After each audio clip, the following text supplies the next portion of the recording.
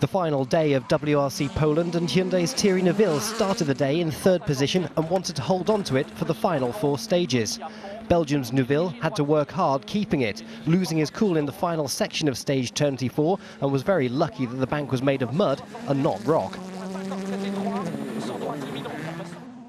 Flying Finn Mikko Hirvonen also wanted to taste the sweet success of the podium and was hunting Neuville down. Andreas Mikkelsen led WRC Poland for a number of times, but lost his cool in the polo on Saturday after he overshot a junction in stage 12. Mikkelsen drove safely on the opening 3 stages of the day to save his tyres for the final push in the final stage. Mikkelsen's teammate and championship leader Sebastian Ogier also drove conservatively in the final 3 stages, but glued his foot to the floor and was determined not to let anyone beat him. He won the power stage by 1.5 seconds over Mikkelsen. Yes!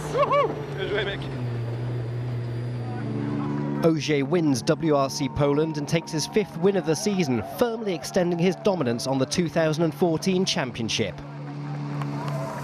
Mikkelsen takes 2nd, Neuville 3rd, the 2nd time Hyundai's been on the podium since their return to the WRC. 24 big stages completed in Poland. Sebastian Ogier takes maximum points, Andreas Mikkelsen 2nd, Thierry Neuville 3rd. Juho Hänninen takes 6th, and Chris Meek, the remaining Citroën driver, takes 7th overall.